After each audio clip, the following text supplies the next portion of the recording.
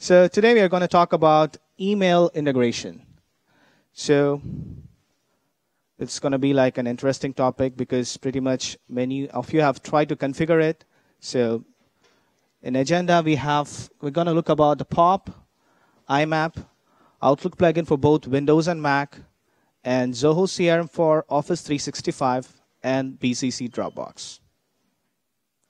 All right, so why we need the email integration? So in a typical business scenario, you use a CRM to manage all your contact information and your customer information, and you have your email client like Gmail or Outlook or whatever like email service you're using to manage all your email interaction. So in Zoho, we have the contextual integration. So we have planned to do the email integration and collaborate your email with Zoho CRM. So that is what we are going to do now. So as a salesperson, it's pretty difficult for them to switch between two tabs or two windows to manage their emails and to manage their CRM account. So when we do a collaboration, the email is going to be integrated with the respective lead and the contact in Zoho CRM. So communication, there are like different types of communication like emails, chats, calls, memos, fax. But still, email is one of the most preferable method. So globally, around 40% of the people still prefer email for their communication. And we have CRM for sales. And today's goal is to tie this together. So if we have email for communication and we have CRM for sales, and we are going to tie this together. So this is a fancy integration. So as a salesperson, what do you need? So you need everything in one place, and you need to have the relevant information at that place, and you need to able to view the activity, and also you need to have to share the emails to your colleagues within your company.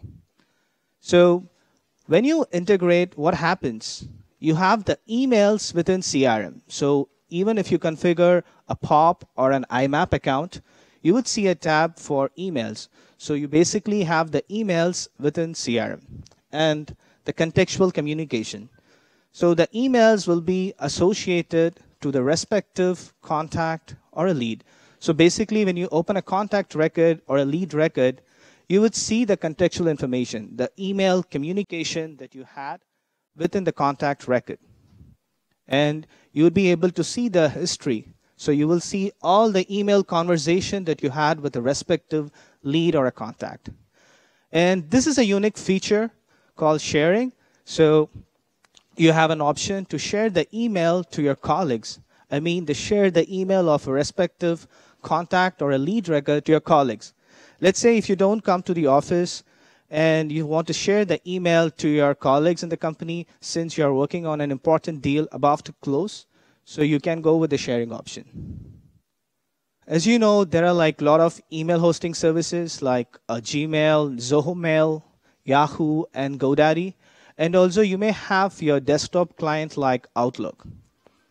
In Zoho CRM, using the email integration, you have an option to integrate all your email hosting services as well as your desktop client using the Outlook plugin. So using a POP and IMAP integration, you can integrate your email hosting services. And using the Outlook plugin, you can integrate your Outlook Exchange server. So first, we are going to see about a POP and an IMAP. So this is a contact record in CRM where you have an option to send an email within Zoho CRM. So this is a pretty much a basic functionality which any CRM has. So nothing special about sending an email from Zoho CRM. But the unique feature we have is the email communication is associated to the respective contact. So when you configure a POP or an IMAP, the contextual information is going to be shown under the respective record along with the notes and activities and other related information when you open a particular contact. So this is one of the unique feature when you have contextual in communication or email integration. And the email history. So you'll be able to view the email communication that you had so far under the respective contact record.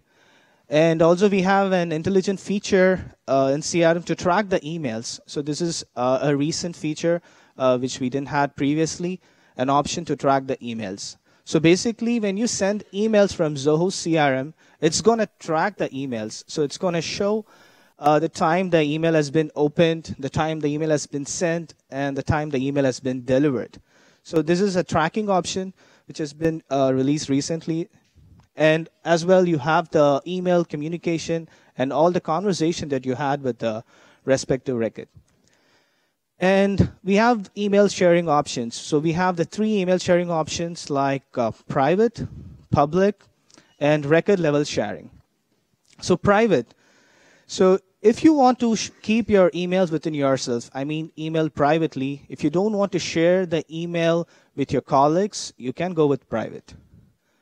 Public, if you want to share the email to the users in the organization, you can go with public. So all the email conversation that you have with your leads and contacts will be shared to the other users in the company. I mean the colleagues in your company. In the sense, it's not public to everyone. I mean public to all the users within your company. And the unique feature is the record level sharing. Let's say if 2 salesperson are working on a particular deal, and you want to close the deal, and you want to know the status, like what's happening with that particular deal. So in that case, you can go with record level sharing, where you can share a particular contact communication with another user. So which basically helps each salesperson to know where they are in, and they can help to close the deal easily. So this is what I've shown you, like the option to share an email. So you can go to an individual contact record, and you would see an option to share email, which is only the email communication of that particular contact would be shared to the other users, not all the emails. So this is the unique feature we have. And this is another brilliant feature for email integration, where you get notification from your leads and contacts. So it's basically going to filter the emails which is sent by the leads and contacts. So if you go to your email inbox, you will have a bunch of records. So you would have received newsletter from Groupon, or like subscriptions from health magazines, all the stuff. But with this brilliant feature, it's going to filter the emails which is received only from the leads and contacts. So you won't have a crap of other emails. It's just like going to filter only specific emails from your leads and contacts. So let's say you're working, or you're trying to create a quote. So you're in middle of creating a quote. So you get this notification. So here you have an option to send an email by clicking the notification and send it from there. So you have an option to reply from that notification. And also you have an option to add a follow-up task. So immediately after you send an email, you can add a follow-up task, which is going to create a task under the respective contact. So since you're in the middle of the quote, so after you reply the emails and after you add a follow-up task, you'll be still in the same place where you are creating a quote. So you don't want to like flip back and forth each time. So you can just stay in the same place where you are in. And before we going into the demo, I would like to give a basic difference between POP and IMAP. I know like a few of you know the difference between POP and IMAP, but this is a basic question from all our customers, like the difference, and they need to know about the difference between the POP and IMAP. So you have POP versus IMAP.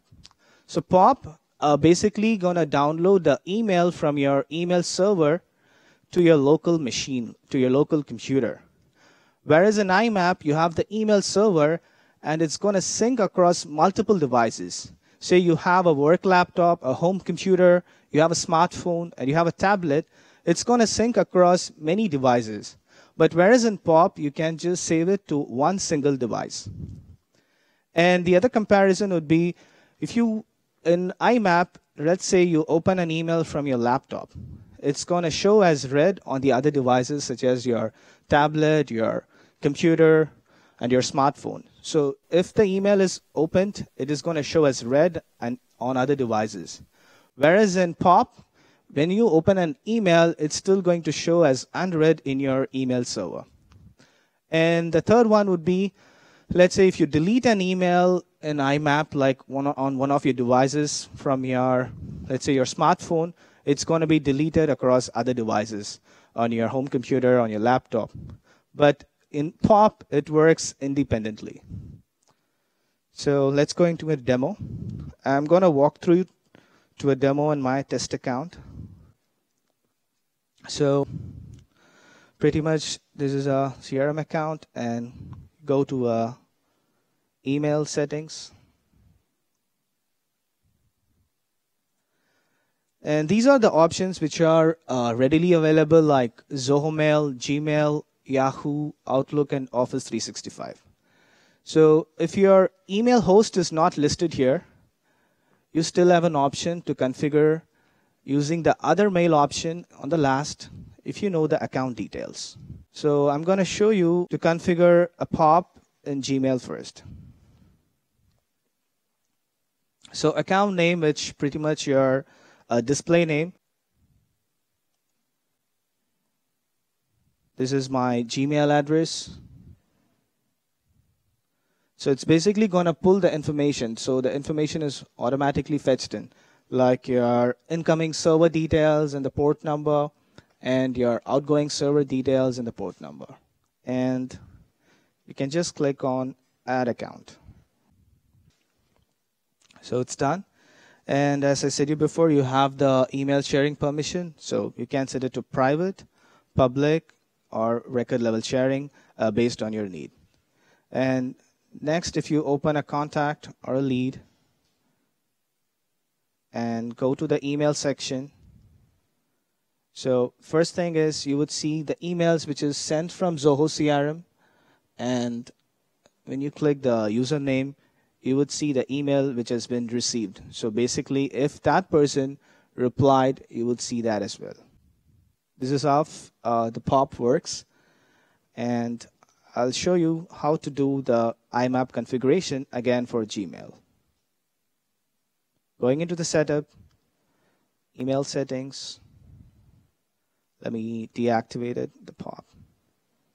So click on the Gmail icon again, so you can select IMAP. So when you do an IMAP account, it will ask you to log into your Gmail. So since I have already logged in to my Gmail account, it shows here. So I can select my Gmail, and it's gonna like update the information automatically. So from my Gmail. And again.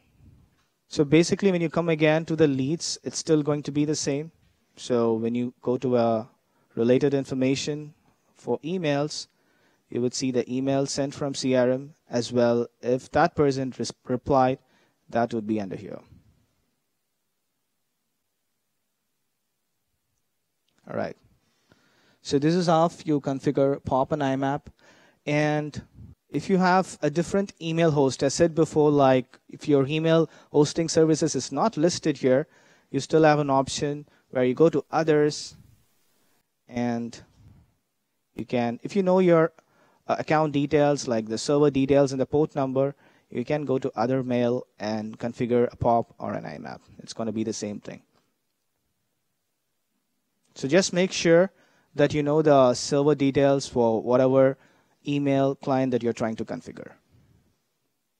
Coming back, so the next thing we are going to see about is the Outlook plugin. So we have Outlook plugin for both Windows and for Mac.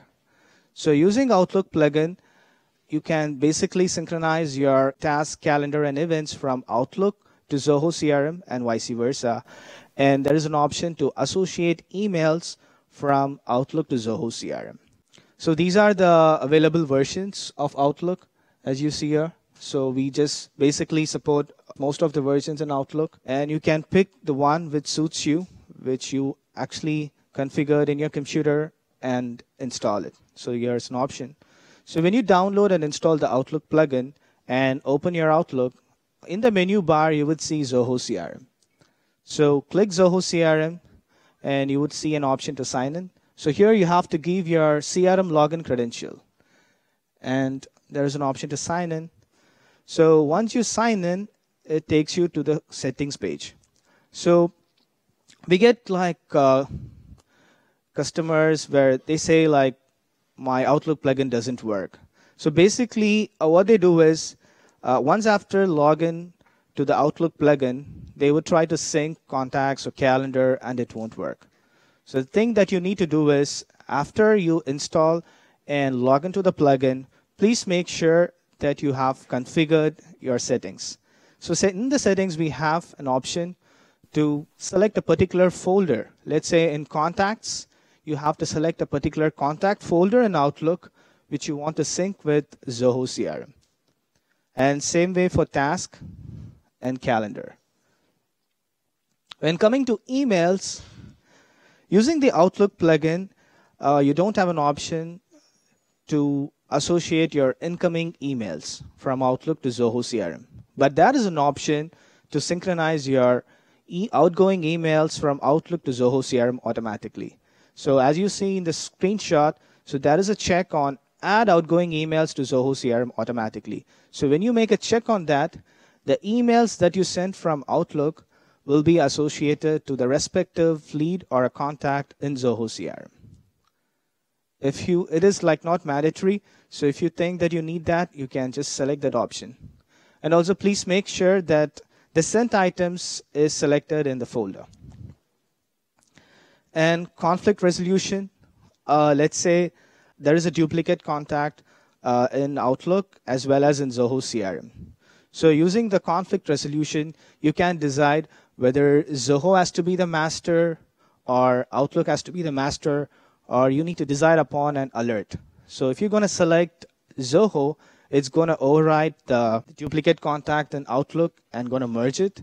If you're going to select Outlook, it's going to override the details in Zoho and create a single record and merge it. Or else you can go with a pop-up alert. So at the time, you can make sure whether you want to go with Zoho or Outlook. So you can pretty much come here to the settings and change it at any time. So once you install the plugin for Outlook and configure the settings, you would see the options on the top to synchronize your contacts, task, calendar, add an email manually, search and add email manually, and also to add a case. So this is pretty much the same where you have an option to sync contacts. Just click on sync contacts and sync tasks, sync calendar, and you need to select a particular email and click on add email, which is going to check for a respective lead or a contact in CRM and going to associate it. All right. So as we talked before, like you have an option to sync contacts, sync tasks, sync calendar, and select a particular mail in Outlook and associate to a contact or a lead in CRM. And this is a cool thing where we have to search and add an email. So you can select a particular email in Outlook and you can search whether you need to associate to a lead or to a contact or to a potential. So you have all three options. You can either select any one and associate to a contact record or a lead record or a potential, which is deal in Zoho CRM. And finally, we have case, where you can, like, if you have cases in Outlook, you can associate or sync those cases in Zoho CRM. So basically, when you associate an email from Outlook to Zoho CRM, so this is a contact record in Zoho CRM. So under the related section, you have the emails, and you would see the source, which shows as Outlook plugin. So by this, you can differentiate whether the emails are sent through Outlook plugin or through a mail add-on or through workflows or through individual emails. Also, we have a plugin for Mac. Same way, just go to email settings and you can download and install the plugin for Mac. It's not like feature-rich as Outlook plugin. Since you have a Mac plugin, it's going to be different. The interface is different. So Mac plugin is similarly like just as the Outlook plugin, but it's not like feature-rich as the Windows plugin. But still, you have an option to associate emails to Zoho CRM and synchronize your contacts, task, and calendar. So when you configure and install the Mac plugin, on the top, you would have Z, which is a Zoho icon. So I'm going to expand it. So you would see here. So when you click the Z on the top, you have an option again, just as in your Windows plugin, to synchronize your contacts, tasks, and event. And also you have an option to add emails manually. So this is a new feature called Zoho CRM for Office 365. So basically, if you have an online Office 365 account, you have an option to synchronize your contacts and calendar. As well, the third option would be to add your Office 365 users in Zoho CRM.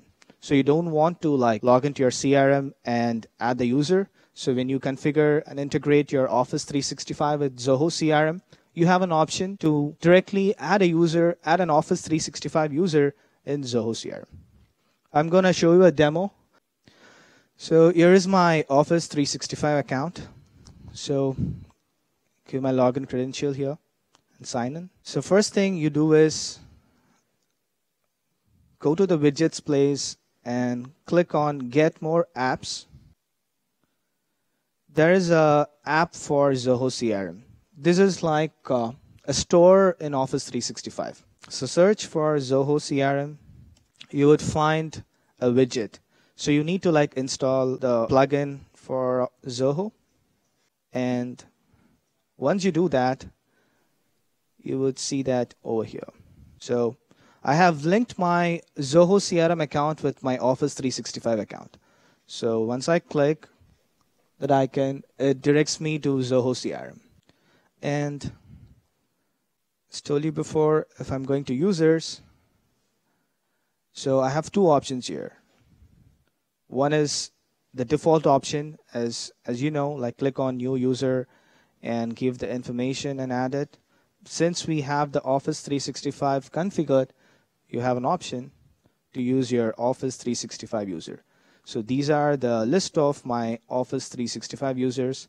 I can pick any one and give them a role and a profile and invite to join to my Zoho CRM account. And also when you go to extensions and APIs, you would see Microsoft, which you would only see if you have configured the Office 365 plugin.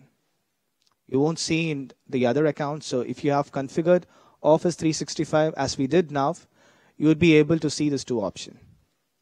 So again, you can synchronize your events, which is calendar, and also you have an option to synchronize your contacts.